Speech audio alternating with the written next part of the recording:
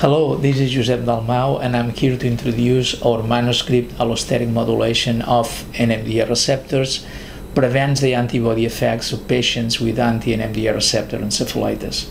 As you know, this is a severe disease with an acute phase that usually requires intensive care support, and then there is a very prolonged phase of recovery here that usually associates with executive dysfunction, memory problems, and some sleep dysfunction also.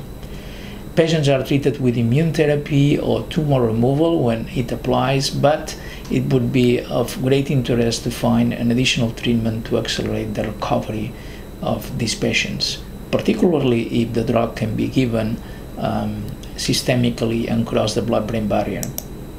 Keeping this in mind, we explore the possibility of positive allosteric modulators of the NMDA receptors as a potential treatment for NMDA receptor encephalitis. In particular, we pay attention to SAGE-301, a synthetic analog of 24-hydroxycholesterol that acts as a potent and selective positive allosteric modulator of NMDA receptors.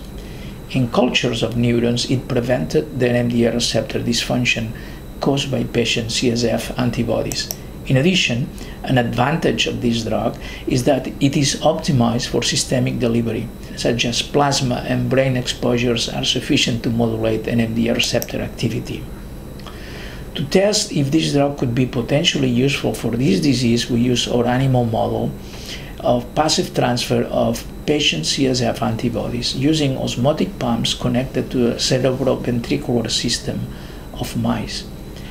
During 14 days, the CSF are infused in the ventricular system, and during 26 days, these animals are followed and memory and other behaviors are recorded.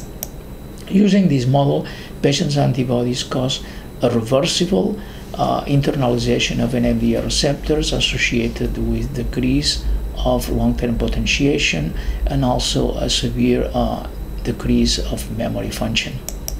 Therefore, we use this model in 4 different groups of animals that receive patient CSF or control CSF with or without the drug, and then these animals were tested for 26 days and behaviorally and memory and other tests, and on day 18, which is the time in that in this model animals have more deficits, the brains were collected and examined. The studies shown here show that patients' CSF antibodies cause a substantial decrease of NMDA receptors compared with control CSF. But this effect, disappear, was prevented actually when animals received SAGE-301, as shown here. And the same effect was observed when we examined synaptic NMDA receptors. Acute brain slices for mice infused with patients or control CSF and treated with SAGE-301 or with control drug were used to record field excitatory postsynaptic potentials in the CA1 region of the hippocampus. Animals infused with patient CSF showed a significant reduction of long-term potentiation, as shown here, compared with animals that were treated with control CSF, which is the graph here in light green. However, when animals received the patient CSF but also were treated subcutaneously with the drug, with SAGE-301, these effects were prevented, as shown here in blue.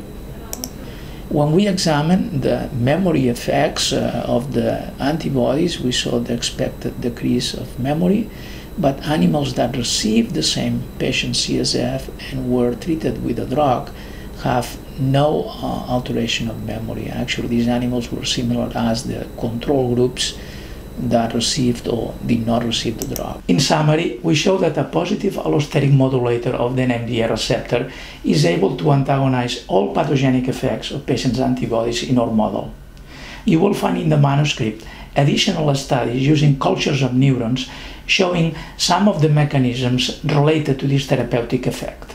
Future studies should investigate whether other symptoms of the disease are also improved and whether the drug is able to accelerate the recovery once symptoms have developed.